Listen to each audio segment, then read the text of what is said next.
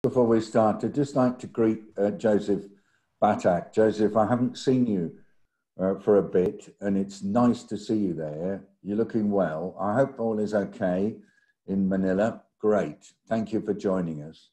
And also, as we come together, I'd like to greet Rojan Dahal. Rojan has been writing to me quite graphic messages about the challenges that have been faced in Nepal with trying to reduce spread of COVID, whilst at the same time helping people to maintain their ability to earn an income. And it's a really tough situation. Rajan was also telling me that there are challenges with food, and also that a lot of children have been brought out of school. Rajan, how good is your your internet today? Let me just see. Can you, Rojan, are you able to tell me, can you connect? Because if your internet is working, I'd like to hear from you today. I just want to see. Can you unmute? How is it working? Thank you, sir. Yeah. Good morning from Nepal. Yeah. It's afternoon right now. Yeah. So it's terrible right now in Nepal in terms of the informal sector. I want to say that they are the most who are hit hardest by this COVID-19, because as I've said that in developing countries like Nepal, India, Bangladesh, majority of the peoples do rely on informal sector. Yeah. So in the past, there was a depressions, but it didn't affect to the informal sectors. But now this COVID has enormously affected these sectors. These are the daily wage worker, small and middle size businessmen, the vegetable seller, all are affected huge by this COVID, and it has directly impact to the child, the pregnant mother, and the right to education of the children, because all sort of things have been hampered. I'm worried that the children who are out of the schools may not join, because these children are taken by the factories and all sort of things, and when they get survival skills, they may not go back to the school. Yeah. So this is the situations. What I think is that due to this COVID, 1 decades of developing country like Nepal has hampered, because it has affected the pregnant mother, it has affected the neonates, it has affected all the life cycles of the peoples in developing countries. They don't have that right to have a nutrition, proper nutritions, proper food, access to health services, access to vaccinations, which all sort of things has hampered. So it's a critical situation right now. Yeah, okay. I'm going to actually go around several of you now and just get you to make various observations on what's happening where you are.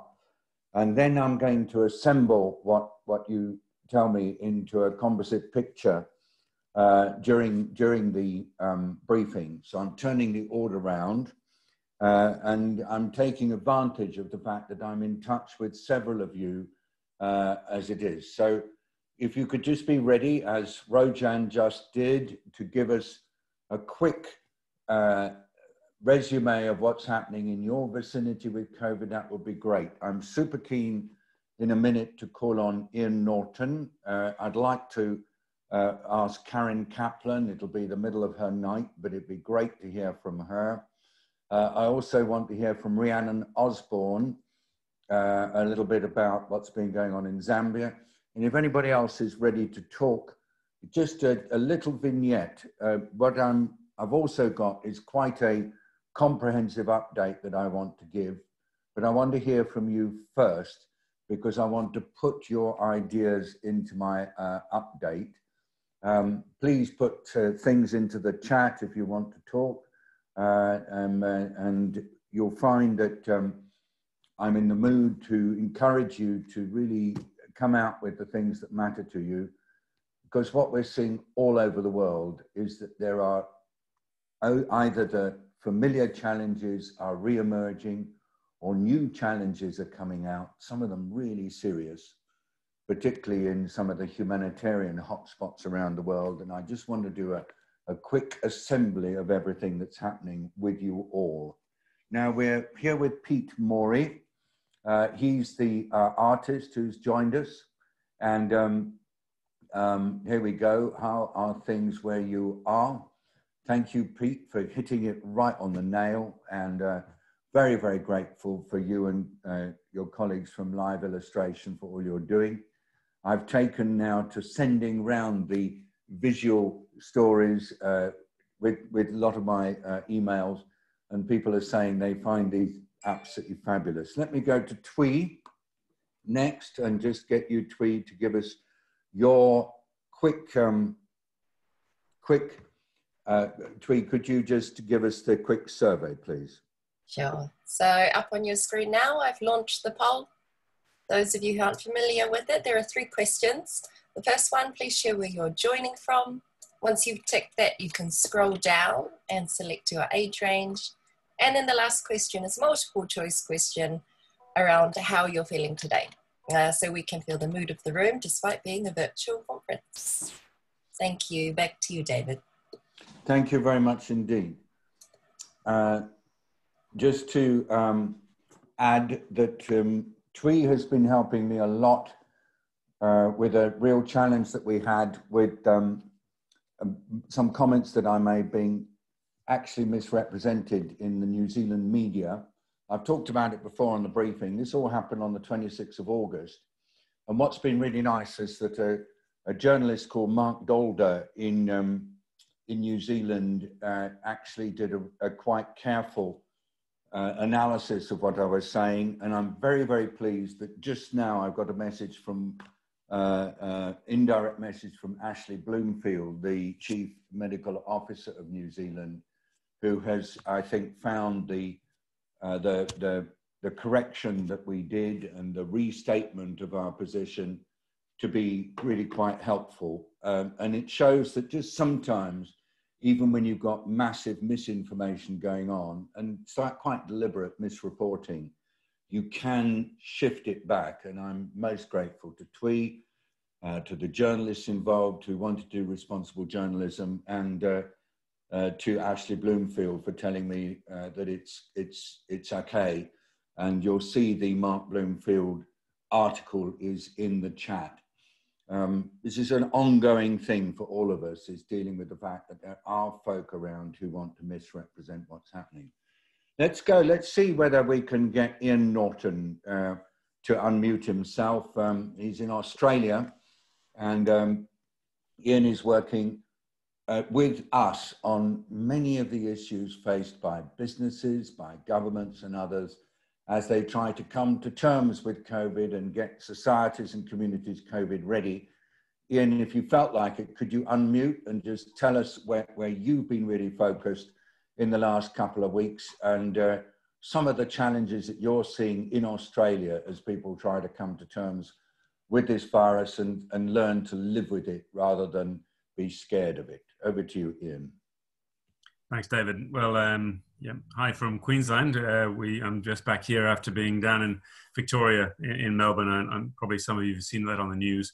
I suppose the first update from Australia is that Victoria is still in lockdown, and the state government there has taken a really aggressive stance to try and decrease the numbers. They've dropped from 700 a day down to the mid hundreds, so around 45, 50 a day at the moment. The impact has been really bad on the economy, particularly of Victoria and Melbourne, but across the country. With these heavy lockdowns, they've just been extended for a further 2 weeks. And I suppose we've got today a day called Are You OK Day, Mental Health Day. And the feedback from Melbourne particularly is really tragic in mental health terms. Lifeline, one of our suicide prevention lines, had its heaviest day of calls ever last Tuesday when the extension for a further 2 weeks was announced. So that's a microcosm, I suppose. I think there's quite an interesting approach here in Australia, perhaps different from around the world, really looking at very heavy suppression, if not elimination in some states. And we've got an unfortunate situation where different states, we have 8 states and territories here in Australia, and each one are closing their borders to each other and acting almost as independent countries in a federation, which we are. And we've had several incidents in the last week or two here where I'm in Queensland, New South Wales, just to the south of us, lots of medical interventions that could have gone well for a community that lived near the border that should normally go to Brisbane have had to fly and wait a long, long time for those flights to get all the way down to Sydney, which is 1,000 kilometers away, and in some cases with tragic results. So there's really a lot of difficulty with this, a huge burden on the industrial side, on the business side as well, and it's really starting to, I think it's preferentially affecting those who are the lowest income earners as well. So when it comes to business, it's not so much the business owners and the larger groups that are suffering. It's the smaller businesses and those who are in coffee shops or restaurants or in other sectors which are all shut at the moment. So we really feel for them. I suppose the only other last thing to say is that if you want to bring it up at the meat industry and others, that is really taking off for us here. It's a large sector in Australia. A lot of questions still coming up about the safety of frozen food and that transport to China and other big markets. And it affects a lot of particularly low income or first generation immigrant workers here in Australia. So it has an impact. Thanks. So this Australian COVID is really hitting hard. I mean, the things that strike me, Ian, that you've said are firstly that the authorities have decided to do really rigorous movement restrictions to try to get on top of things. And they're dragging on, and there are a lot of people in the affected areas who are in the informal economy. It sounds like they're getting really badly hit. It's a bit similar to what Rojan just described from Nepal. In addition, this thing about the states being a bit sovereign is quite surprising to all of us. I don't think we ever expected that inside Australia you would get this sort of intensive action at the borders between states. And other colleagues I've had living in Western Australia and so on have said it's really become quite aggressive. Some parts of the country sort of putting barriers and so on and just saying, keep out, we don't want you bringing COVID in. Sounds tough. And lastly, just your point that the small and medium enterprises are taking huge hits. I think this is a global picture. I don't quite know what this is going to do with just large numbers of micro, small and medium enterprises going bust with no capacity for recovery in the current architecture. We just don't have a clue what this is going to lead to in the medium to long term. As always, Ian, you know that anything we can do to help, we do get occasional chances to talk on Australian media. You know, my message is please try to find ways to get ahead of this virus without imposing lockdowns. I've just been discussing that with the Irish this morning. I've been constant refrain with the UK, and it would be my same message as much as possible to Australia. We've got to be able to learn to cope with this and to get ahead of it without the enormous social and economic consequences of lockdown. Ian, I know you're campaigning on this. Are you getting any pickup from with this message with the people you talk to? Yes, certainly. We talked about it on a call a few weeks ago when I talked about traffic lights, and the illustrator captured that idea. It's certainly resonating with business, this idea that which shouldn't be a black and white, a switch on and switch off. It should be incremental increases and decreases according to the waves. Yeah. Yes, I think we will need to call on you to have a chat on a larger media scale if I can later on, but we'll be in touch. Thank you very much, Ian. So that's Ian, who's somebody that Catherine and I have worked with for many years. He's just the most amazing public health guy, led the work on international medical teams and worked very closely with us on Ebola. Thank you, Ian. Thanks for joining from Australia. Rhiannon Osborne, you've been telling us what's been happening in Zambia, and I know that you're keeping in touch. You're doing lots of other things now. Here you are.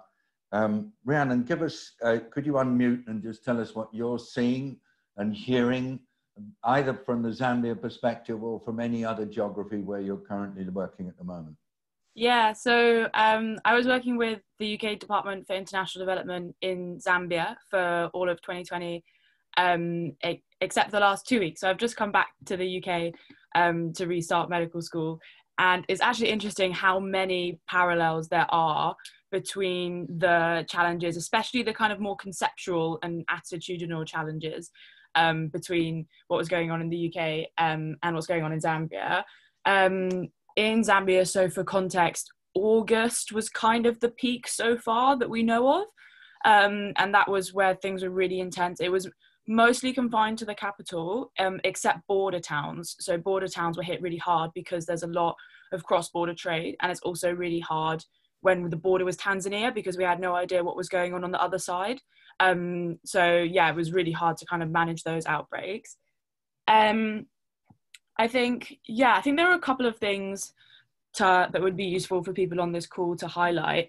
I think two of the things that are actually the same in Zambia and the UK are, like, people do have the capacity to respond and do things and, you know, adapt their lives, but only if you kind of enable them to.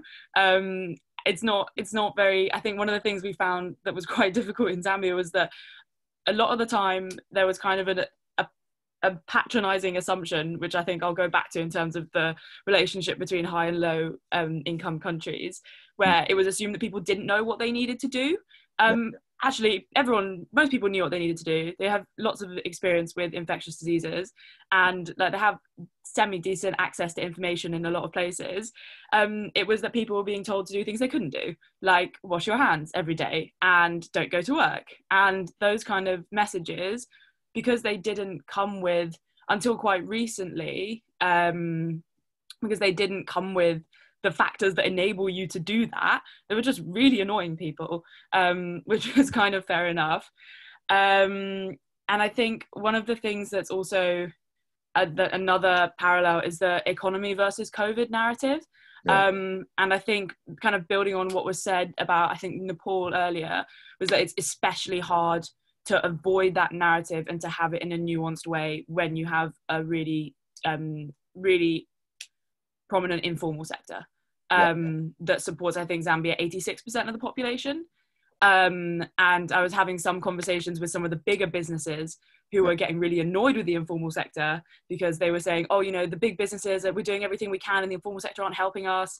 So there's also a tension between formal business and informal business about who's going to get the help and who's gonna you know, be supported. Yeah.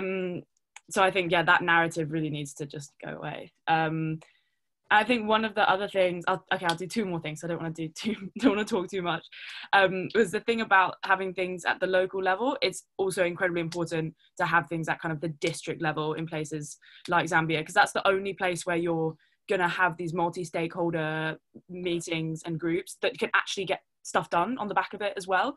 Because I think there's a lot of emphasis on having multi-stakeholder discussion at the national level, which is great. But at the level where you're getting stuff done, you really need everyone together. And you really need to focus on the stuff that allows you to get stuff done, like, you know, having fuel for contact tracers, having enough contact tracers, having, you know, all of the things like access. And then also, I guess that goes to the global level because Zambia really struggled to buy reagents because we had no purchasing power.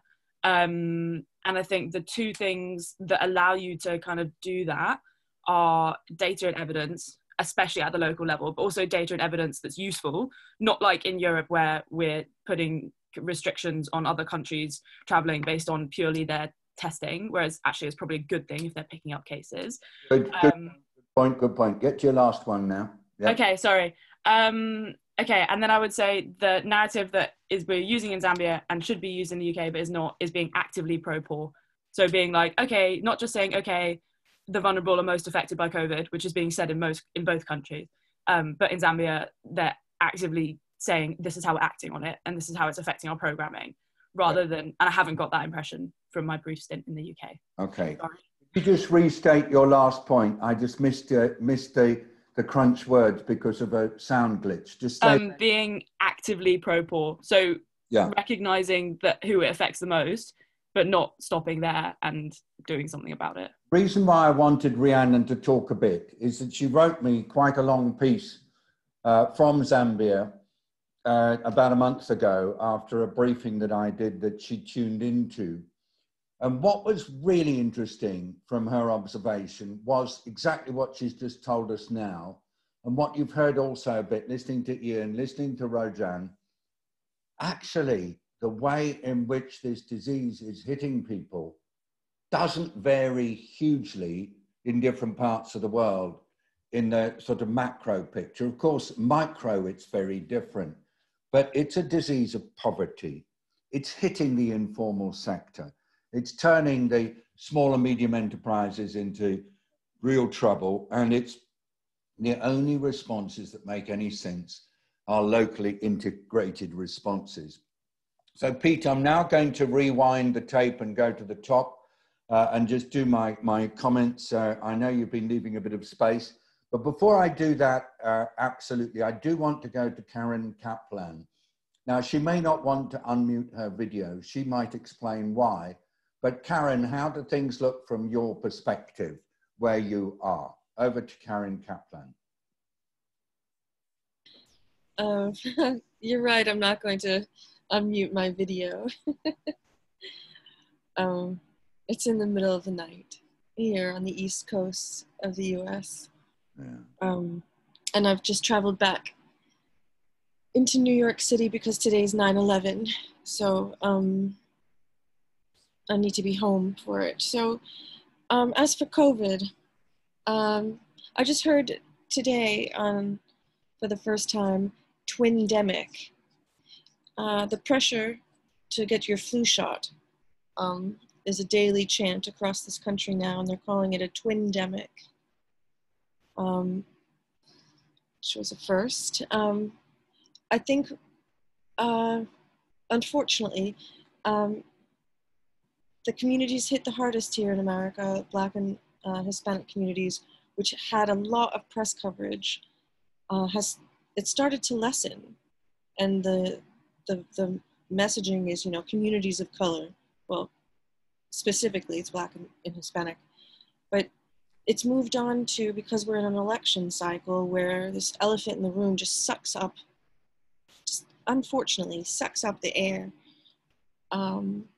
And changes what we should be talking about every day into just another shocker every minute of every day. And I'm sorry to say that yesterday's revelation from Bob Woodward's book, that the President of the United States knew full well that the virus was airborne. And there was 5 times, he actually even knew the figure, had internalized the figure, it was 5 times deadlier than the flu. And did not put protocols in place to save tens of thousands of lives, as we've just passed 191,000 people, souls who have died. But the other quick things I'll just say and stop talking is, we don't talk enough about contact tracing anymore because we're sidelined by all this politics every minute of the day. My sister is a school teacher, special ed teacher for 3rd and 4th grade students.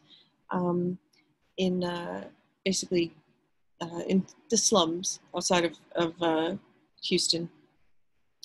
And they don't have PPE. Yeah. And the children don't understand when she does wear a face mask or a shield. Yeah. The children can't understand what's happening. So I think that's my unfortunate, not positive news from America. If I had one positive story I would share with you right now, is that people do care. We do care for one another. I think we're just very overwhelmed here. That's all. And so look forward to the briefing and from hearing from all of you. Aaron, thank you. I mean, I think every single one of us wants to reach out to you and to fellow Americans who are trying to make sense of this and just can't understand how something that's endangering the lives of and actually killing so many American people gets somehow sidelined by what you say just now, by the political discourse. And then this revelation yesterday, which is quite extraordinary, that the leader knew that this was a really dangerous virus, but somehow decided not to share that with the people because of various anxieties about panic and so on, he says. It's a bit surreal. And Karen, we are so grateful to you for staying up at night to join us, and thank you for that. So let me now just go through things and just do my quick resume of where we are, and then we'll go back to the survey and all that. But I just changed the order around because I wanted to get a flavour of some of you, and then I can link my comments to what you've said. Yeah, so all around the world, we have the following situation. The virus is advancing. Populations are working out how to reduce the risk by physical distancing, face protections, hygiene, and self-isolation. Public health services are being ramped up as much as possible, but there are shortages of testing capacity that we know very well. And when a country is able to get the numbers down, but through interrupting transmission and popular action, that's great.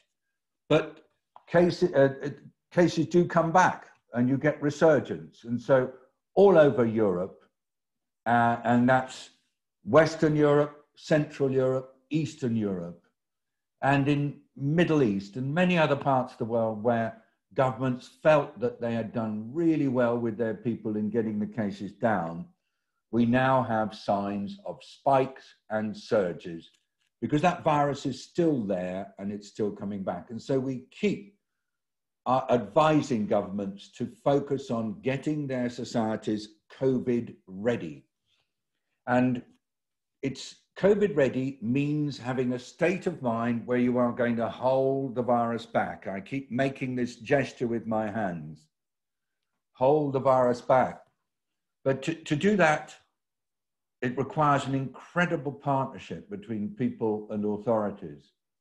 And so I think some of you were noting in the chat, thank you, by the way, for using the chat, but also looking around the world, there are communities that think that it's the right thing to do to protest about the restrictions and the behavior changes that are necessary to live with this virus. And I think we're all understanding that there is that anger. We're understanding that there is that frustration, that absolute annoyance that businesses are going under all the time. And we've got to somehow tune into that anger and frustration and not present it as being somehow illogical, and not to ridicule people who are feeling angry, but to tune into it and work with it. Just like in previous briefings, we've talked about working with the politics, because the politics are important. I'm now saying that as the resurgences build up, and as it's quite clear that populations are getting really fed up with what this is doing to them, their lives, their communities, those of us who are working on this have got to do what several of you have already talked about, what Rhiannon talked about, what Rojan talked about. We've got to understand just what a terrible hardship this is for so many people and tune into it and not run away from it. We've got to engage in it and feel it and not try to dismiss it. And, you know, when I talk to groups of doctors and nurses, yesterday, a seminar with the Royal Society of Medicine in the UK, for example, I'm also adding one extra thing in. This COVID has had a terrible impact on the health workforce. 570,000 health workers in the Americas have been affected by COVID. 2,500 health workers in the Americas have died of COVID. And actually, every country you go to, the story of health workers being ill and dying, or health workers like Paul Garner on the last briefing getting their long COVID, which just really messes up their lives, shows us that, you know, we've got to tune into the frustration of health workers as well. And you just heard Karen say, more talking about her school teacher sister, often you can't get the protective equipment. So as well as tuning to the frustration of societies, let's also be aware of the extra frustration of health workers, care workers, and others who are just feeling sometimes quite neglected and left because they're struggling with trying to keep themselves safe. And then we've got poor countries just spiraling into recession. And the recession story is coming from all sorts of different places. I got some new information from Indonesia about households really finding it hard to buy what they need for their food and just feeling poverty like they've not felt before. And I don't now need to go country to country. I actually expect that as we go from country to country, we have more and more evidence of increasing poverty. Yesterday, the person who's responsible for humanitarian action in the UN briefed the Security Council and said, look, the place where this is really hitting the hardest is in humanitarian crises. And he picked up the problems in Syria, the problems in Gaza, the problems in Libya. Sometimes not huge numbers of people with COVID, but the systems just cannot cope. And the Syria story is also one, unfortunately, of quite a lot of UN staff also with COVID, some of whom have to be evacuated out because they get really super ill. So I think I want you to hold these two things. The recession is biting and it's hitting poor people all over the world.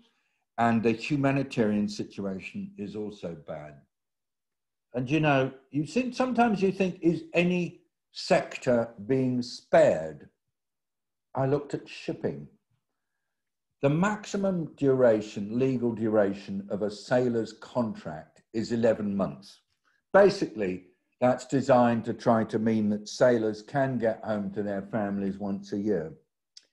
There are 250,000 sailors stuck at sea on boats beyond their contracts because they are not able to land, because ports are not allowing them to land because of fears of COVID.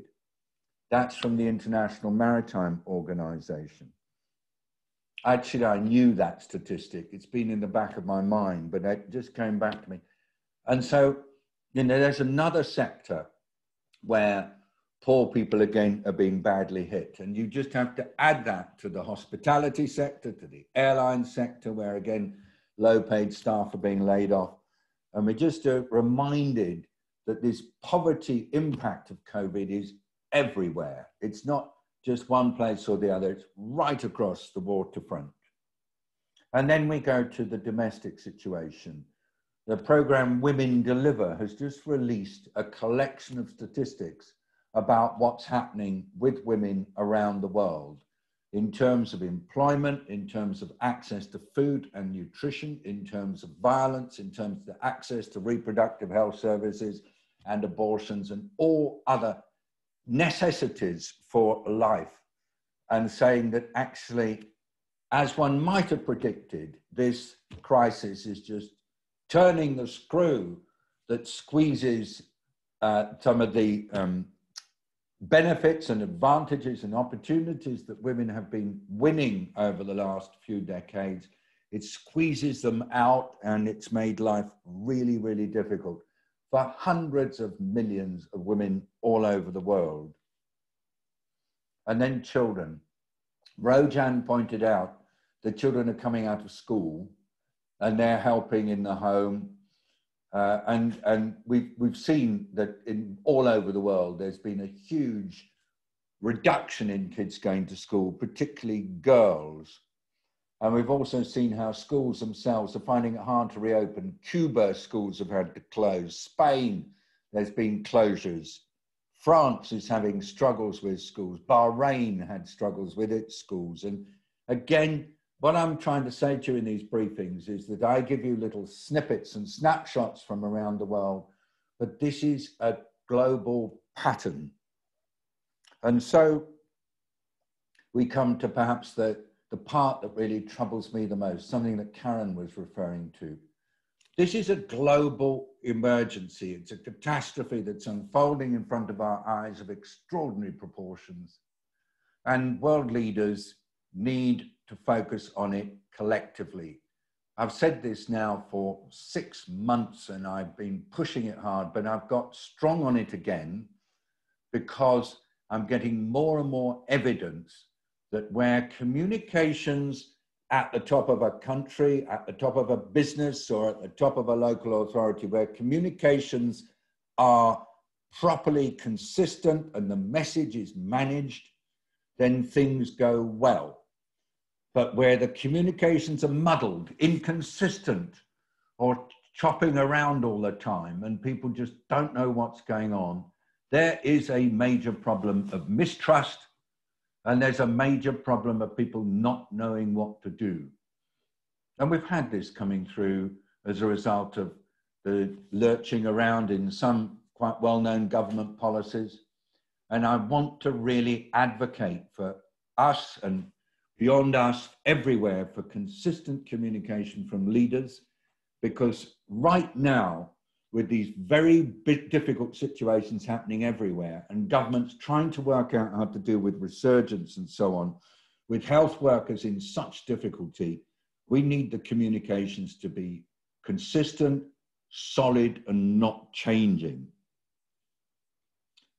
And then finally, if I was to give one message to world leaders about the way forward and getting COVID ready, I would say, again, what I've been hearing from you, and we heard it from Ian just now, get that local level action properly coordinated, organized, integrated, and managed.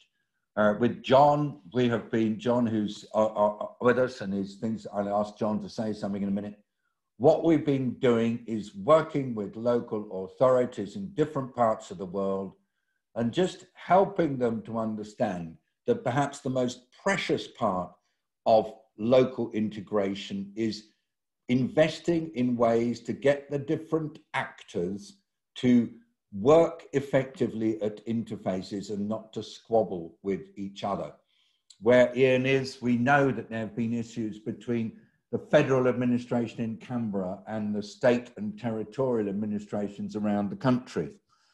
And in other parts of the world, we've also seen this squabbling between different administrations difficult. So we're saying invest in collective integrated working and try to make sure that you minimize those interface battles that are so common, whilst at the same time focusing on the interests of poor people. John, you might want to say a word. If Holly is still on, I saw her just now, she might want to say a word. How can we get this locally integrated responding to become the norm rather than the exception around the world? Well, thanks for the easy question, David. It's not a straightforward thing, and it differs, of course, place by place, because places are different. And I think that takes me to understand the outbreak, understand what's going on, understand where the virus is. And then rather than think of it as what's the relationship between national and local or national and regional, depending on the country and where resources sit, there's a third player in it that's absolutely critical, and that's the people who live there.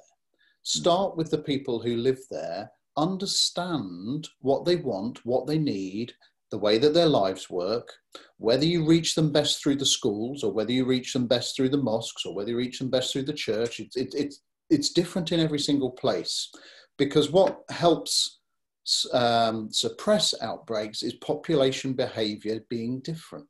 Yeah. And once people understand what they need to do and have a collective sense of risk and how best to manage it, whether that's through distancing or mask wearing or practices of work, then we can get on top of it. So it's all too easy to think about what do we as the authorities need to do, but we need to do this with people. We've always said that the virus is the problem and humanity is the answer. Thank you very much, John. I'm going to go to Holly if she wants, then to Anne Hendricks-Jenkins. I want to try to develop as much as you can what are the tools that we can use to stimulate coordinated local level action to help communities get on top of this, and what is the communication support and the administrative support that's necessary to make this happen. Holly, did you want to say anything about this, or is this am I putting you on the spot? Morning, everybody. Slightly on the spot in that I'm just taking my son to school, but my main thought in response to what you and John have said is that it's really about starting where people are. So you have to find out what local people really care about and what's important to them to enable their choices to be different. So I think that certainly, for example, one of the places I'm working with, the people that are keen to do something different and care about this are people who are really interested in sport. And so the conversations that we've been having with them is, okay, so what are the things that motivate you and are important? So that would be an example of where I think you start where they are. Thanks very much indeed. Starting where people are, tuning into what gets them excited and interested, and then helping them to be able to make the choices that will help them to be healthier. Very much in tune with what Rhiannon was observing when she wrote to me from Zambia. And Anne Hendricks-Jenkins, I know that you've been looking at this quite carefully. Do you want to just help us to develop our thinking on this particular issue? Thank you so much. I appreciate it. As a person who facilitates 11 chapters of the Movement for Community-Led Development across Africa, I just like to emphasize that there are so many local leaders out there, informal local leaders who are passionate, who are committed, who are volunteering. I get emails and connected from people every day, and I can't possibly respond to all of them. We just had a group of 15 slum dwellers in Liberia meet and form a chapter on their own volition, and they're bursting with ideas and potential and experience and commitment. And it's so hard to get any resources to them, to get them the technical support, is even more than resources. A lot of times they need technical support, and to get them visibility. So we find that by helping them form groups and coalitions, that can really help them get the visibility and also hone their ideas and learn from each other as peers. But I love your integrated local action message, because it's just so much untapped potential out there, and we have a lot of practical ways where we try and bring people together and get them the attention that they need and the technical support that they need in order to respond exactly to what they see in their own homes and in their own neighborhoods far better than anyone ever else could. So if we could harness that local leadership better and more systematically, I think it could produce huge results for a relatively small input. But Anne, thank you so much. The absolutely massive, invaluable nature of local cooperation just being brought out. And thank you for the Liberia example. Some people on this call know that I have such precious memories of communities in Liberia just taking over the Ebola response in 2014 and showing that if they were given the opportunity to do it, not lots of resources, they could get on and do it well and actually reduce the threat of Ebola. And it just transformed the country from being utterly overwhelmed by this disease, 3 months later, really beginning to push the virus back through integrated local action. Supported David, let me say, I'm going to tell our group in Liberia that you said that, and that is going to mean so much to them. So thank you so much for that recognition. And you know, the other part of the story, you may not want to tell them this, is that I was working a lot with the Liberian president, President Johnson Sirleaf, and one day she was really fed up, and she said, I think the whole world's forgotten us and we're just being left here to die, because this was a bad moment when a lot of people were dying in the streets. And then I met her a few days later, and she was all smiling, and I said, gosh, something good must have happened. She said, I just had this call from President Obama, and he just said the following words: "We have not forgotten the people of Liberia. We're standing with you." And she said, I didn't need anything else. I just said, thank you, Mr. President, put the phone down. And then I called all the deputies from around the country and I got them together. And I said, look, I've just been given this message from President Obama. And she said, just simply that sign of support was so, so valuable. It meant that people felt they could pick themselves up and find their way. So I really, really agree with this, that sometimes just simply recognizing the brilliance of local people when they organize and getting a well-known figure to really support it makes such a difference. Afterwards, of course, he sent the troops. But interesting, it actually dealt with the problem before the troops came. It was just beautiful and an example of the power of local organization. So great, thank you, Anne. And Thank you. Joseph, I got to ask you to come in now. I don't know whether you can turn your video on. So Joseph is in the Philippines, and we've known that it's been a big struggle in the Philippines to get on top of this virus. And there have been quite a lot of challenges as well, including health workers who face difficulty. Joseph, I don't know how much you're plugged into things right now. What's your quick report from Manila or beyond? It's not under control. The first part of the response, it's now been 6 months and 180 days since the lockdown. So yeah. 6 months. So they were doing a lot of the social distancing, locking everybody down without the testing. Yeah.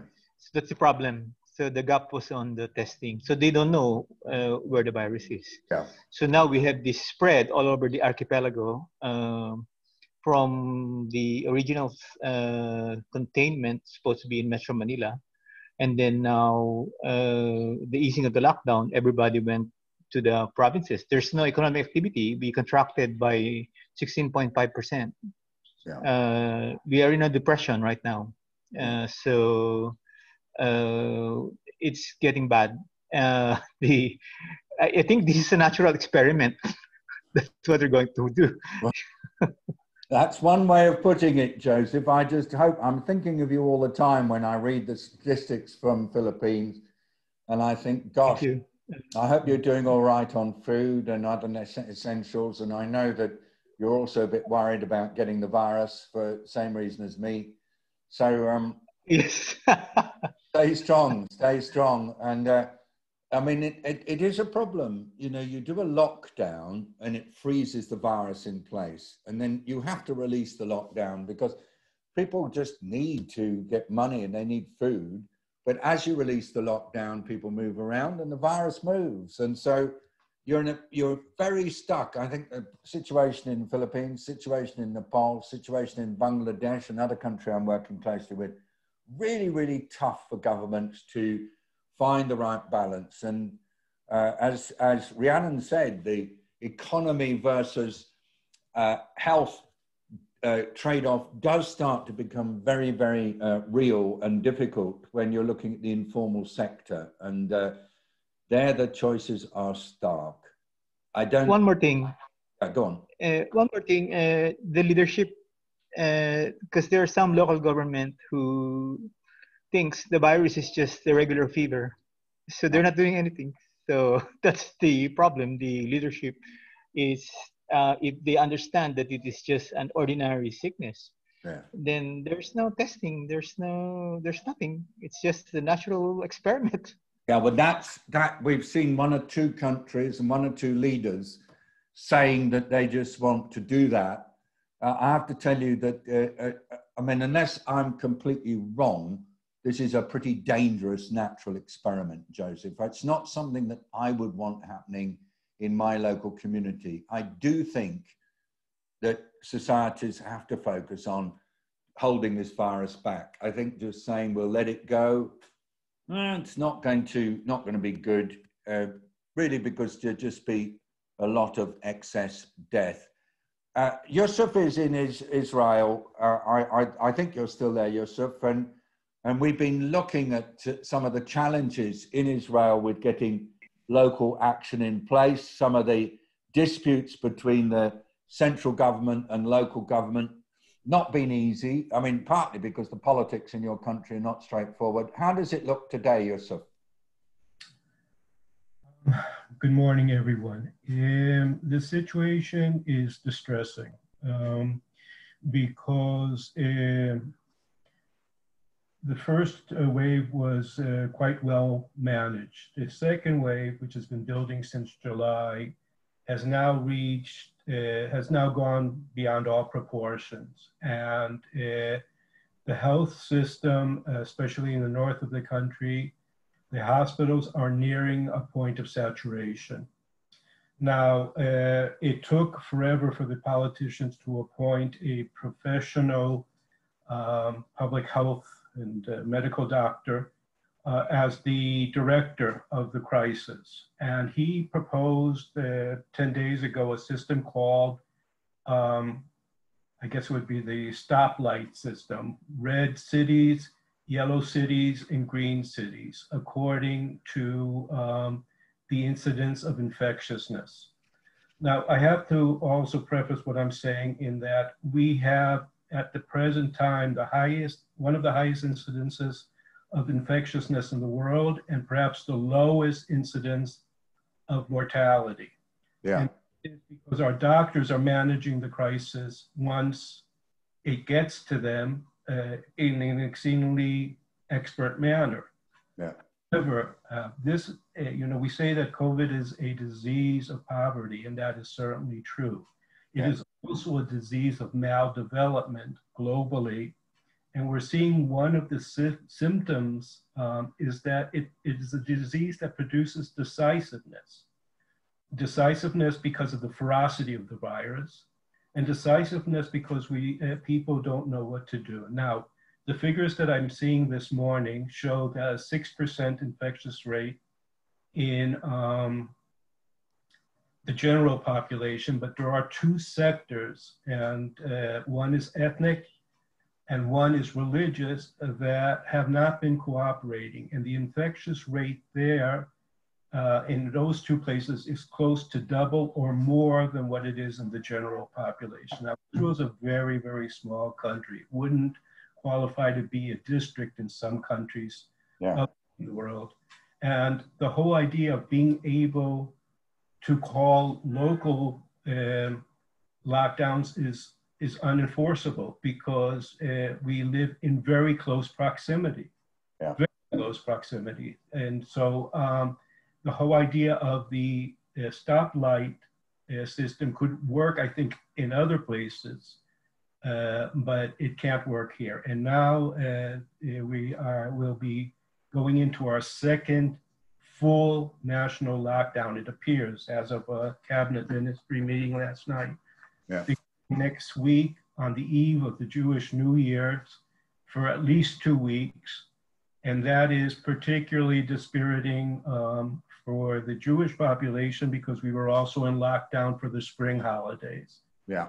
And so, again, divisiveness at a time that we're interconnected, and a lack of trust in the authorities, not the medical authorities, the leadership.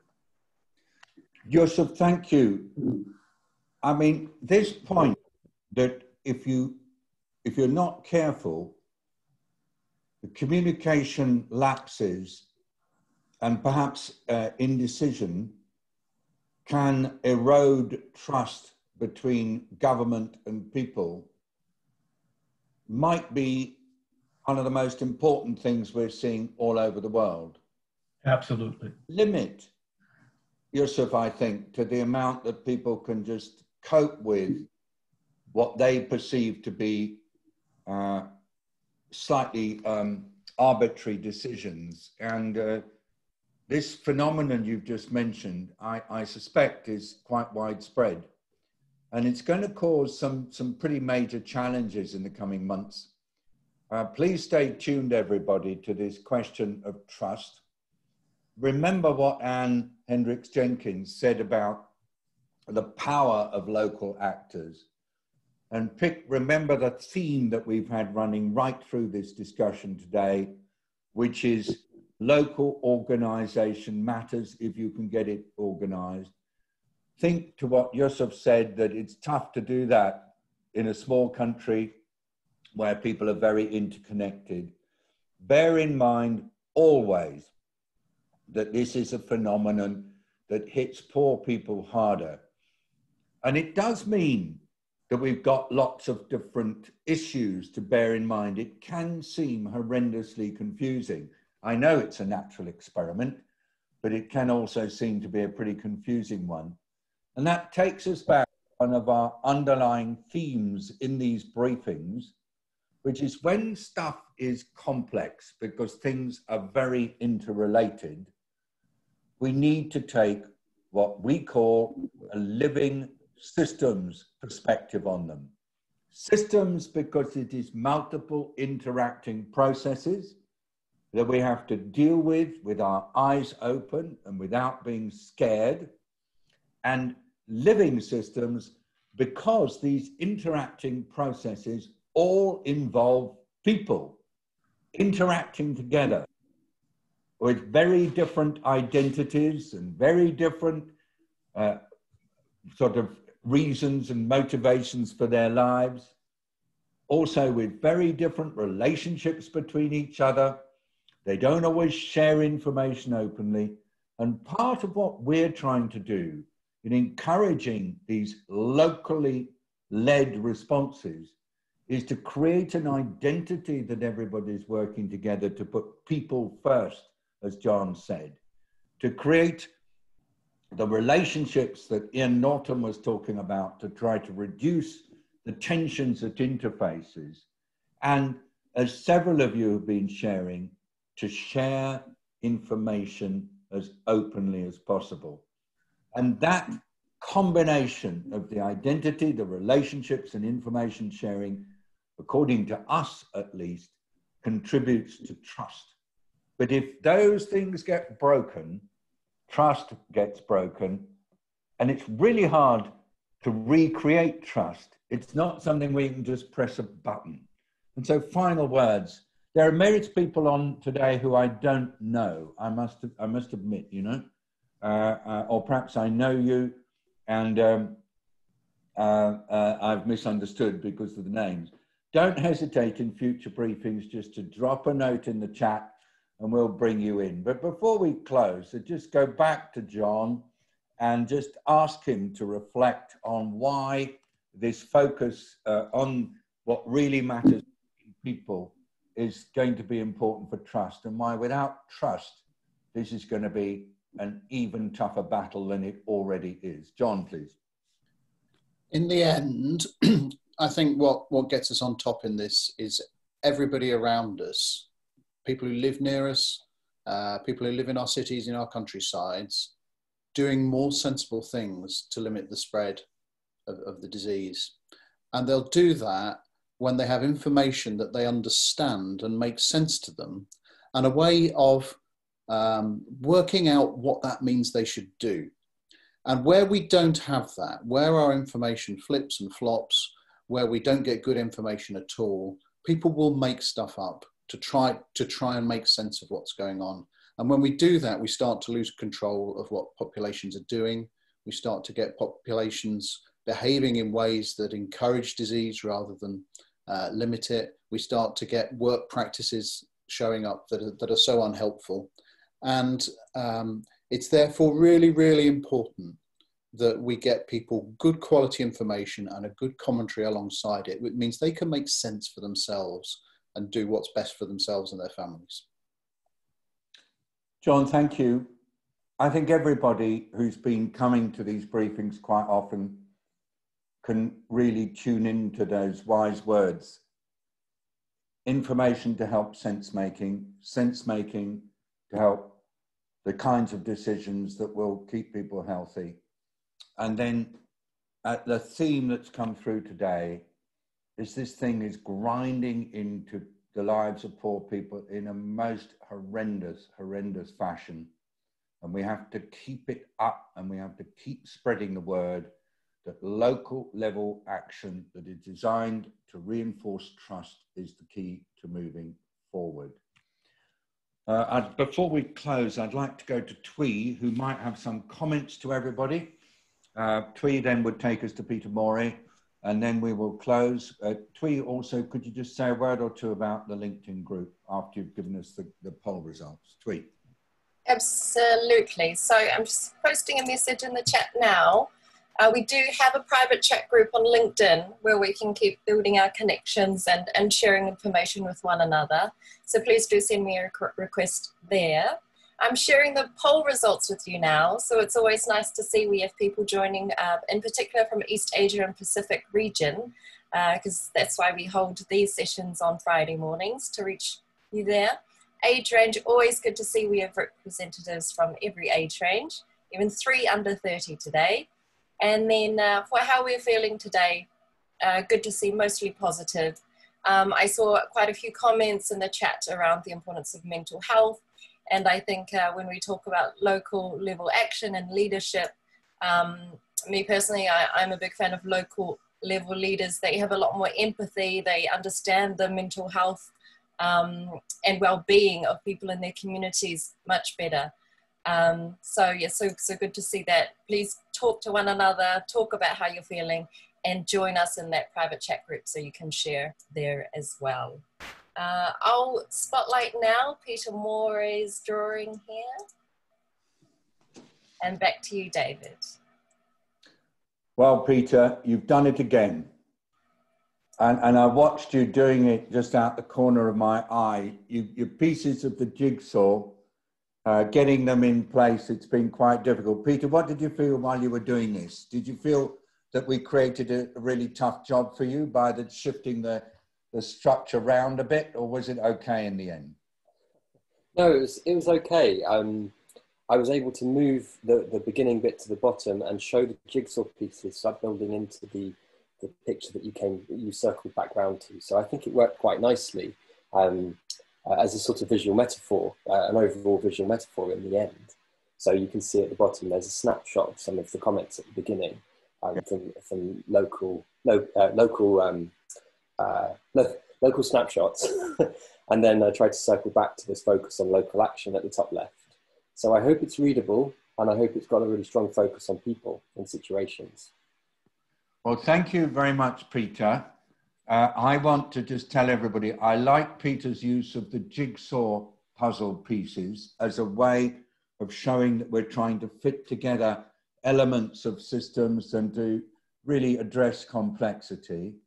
I liked the use of the pink bubbles bottom right as a way of helping us bring in some of your vignettes, and also the use of the banners and the bullets for bringing out headlines. Everybody do take these visual scribes of our briefings off the website of 4SD.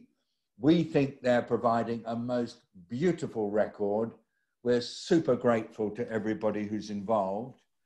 On behalf of all of us in the 4SD team, who get such a lot of joy interacting with all of you, we will go on, and inshallah, we will be with you again to continue the discussion next Tuesday at 5:30 p.m. European time, and then next Friday at 8:30 a.m. European time. Meanwhile, keep talking, keep being active, and remember that this network that we have has power and potential that we can't possibly tell at this time. We're not many, but we connect broadly with loads of others, and it's through networking that we can stimulate local level action and trust that we've all agreed is so important. So bye-bye all, and just before we completely go, I just saw that there's somebody joined with a computer saying Christian Fawcett. So if that is a faucet on, if we can just get the gallery view back on, we can just see who's behind the camera there. Thank you. There we are.